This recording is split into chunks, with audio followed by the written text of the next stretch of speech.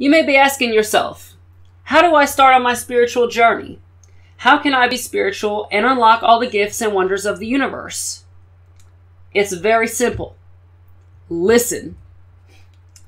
What do I mean by listen? I don't mean to do what you're told. I mean pay attention. That's all you have to do. What do you hear? Birds, wind, video games, chatter? All of this is information, and it all contains at least some semblance of truth. Even the light has darkness, and even the darkness has light. It's yin and yang. When God separated the light from the darkness, he did not separate them completely, because light and darkness are both qualities of God. God pulled the parts of the universe from himself. All things come from God, and all things will return to him. This is how we can conclude logically that everything is connected. You can see this for yourself by listening. Notice how it seems all things come from the earth and will return to it? Rocks and metals were mined from the earth to make the device you're using. After a while, this device will end up in a junkyard where it will return to the earth once again. The rules of the earth apply not only to the earth, but to the entire physical reality, the astral reality, so on and so forth. Basically everything. The only thing that will never wither is God. Everything else comes and goes, emerging from God and returning right to it.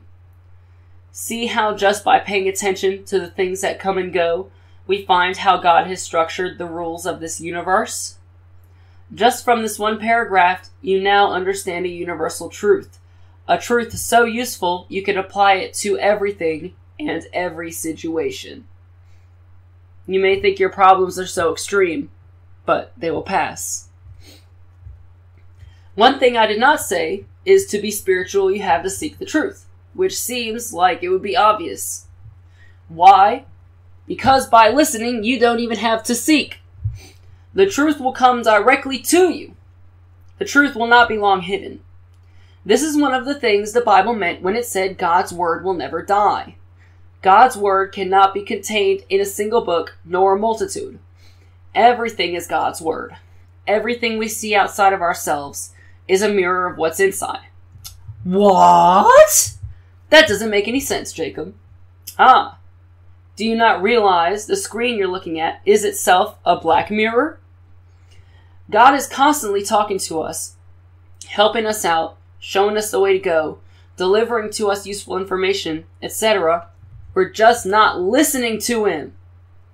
If you feel like you're surrounded by idiots, you're the idiot. Somebody never listens to you, you're not listening to them. The best way to get somebody to listen to you is by listening to them. Sitting there watching TV, you may notice the TV encapsulates your entire vision. This is why texting and driving kills. The phone encapsulates your entire vision. If you text and drive, kill yourself. You'll be doing the world a favor. Instead of plowing into an entire family, it will just be you. Thanks. Anyway, back to the topic. Anything we look at can encapsulate our entire vision without us even realizing it. Somebody with very low consciousness allows nearly everything they look at to encapsulate their vision, and they don't even realize it. If you walk into your house and you only look at a select few things, say TV, cell phone, refrigerator, toilet paper, and you do this every day, guess what? You're not enjoying life as much as you could be. Just by paying attention to what's around you and thinking about your thoughts, aka listening, you will find much more enjoyment out of every experience. Not to mention, synchronicities will begin to happen.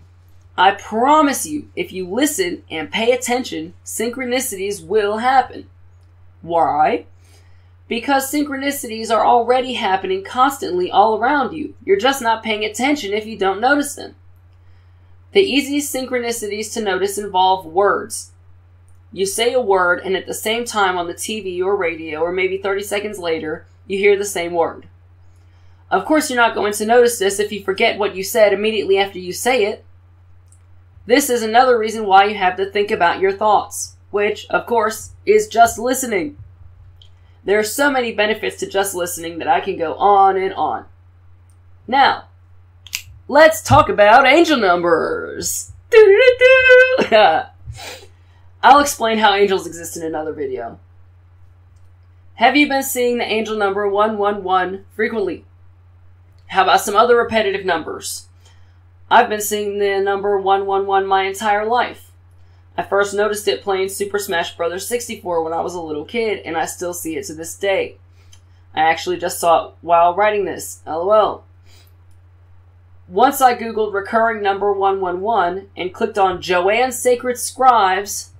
Quick side note, I highly recommend Joanne Sacred Scribes. Joanne Walmsley is so honest, she's devoted, she's determined, integrity, just so good, so good. Once I googled recurring number 111 and clicked on Joanne Sacred Scribes, I started seeing other angel numbers.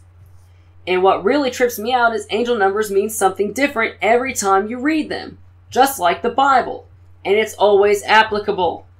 I'll see 2 or 3 different angel numbers in a row, and I look them up, and they're all speaking the same message to me. It's fucking trippy as fuck. Bullshit! Wow, she like censored it, my dog. Bullshit, I hear you cry. Touch something. Anything. Faith, stop barking! Sorry, I'm sick. You probably already noticed. Touch something. Anything. Are you touching something? Yes? No. You're not actually touching anything. It's scientifically proven that we cannot physically touch anything. Link in the description. And that the illusion of touch is actually repelling forces colliding with each other, like magnetism. If that doesn't prove the physical is an illusion, I don't know what does. The angels live in the astral, and I suppose by some definition they're more real than we are. You can astral project, meditate, or vaporize in dimethyltryptamine to go and see them. There are probably other methods too. I'm not going to get too deep into how the astral works today, but what I will say is that angels and most other light beings prefer to communicate indirectly. Angels can tune into the physical and communicate directly to you if they want, but it takes a lot of energy and time. Angels think and calculate at such ridiculous speed, being the fastest, brightest, and highest vibrational beings besides God, that slowing down to the level of the physical for even 30 seconds is such a ridiculously long amount of time in angel terms that angels usually would rather get more work done traveling beyond light speed. Before you say nothing can travel beyond light speed, NASA has observed objects traveling beyond light speed, and even has had particles in an accelerator travel beyond light speed, so link in the description. It's easier and more efficient for angels to fly by real fast and encourage a car in the left lane to switch to the right lane right in front of you, so you can see the license plate number as an angel number. In such a short time that it's immeasurable by human beings, angels can communicate an entire complex and specific message to you through angel numbers. This allows angels to communicate with thousands of people all at once, and they have many tricks for showing you angel numbers. Something that I recommend is opening an internet speed test. I recommend HTML5 speed test, link in the description, since it works on consoles and phones too. And see if you see an angel number. If a particular number sticks out to you, it's probably an angel number. Why an internet speed test? Because it's very easy for an angel to quickly speed up or slow down your internet for a split second just to show you an angel number. Angels can manipulate energy, and guess what? Your router literally just routes energy. This is such an easy way for angels to communicate because they don't have to set up much beforehand like they would with, for example, playing Super Smash Bros., where they have to make sure a certain character gets certain hits a certain number of times to show a number on the percentage meter. Yes, angels can manipulate energies on such a fine level that they can manipulate the score in a video game without breaking any of the code. Anyway, just listen and you'll hear angel numbers. Yet another advantage of listening is eventually you will begin to listen to your heart. You have an intuitive guidance system which your heart is a part of, and basically, instead of doing stuff to benefit yourself, just do what feels right in your heart. Listening to Mooji's videos helps me to strengthen my connection with my heart and helps me to make the right choices in every moment. So I highly recommend Mooji. You ever get that empty feeling, like something is missing? Well, there is something missing. It's you. Muji will help you to find yourself, and boy, will you feel glad once you find you. Well, that's just about all I have to say, but I will leave you with the ultimate truth. As you continue to listen and find more and more truth, eventually you will realize that the only truth is God. Peace!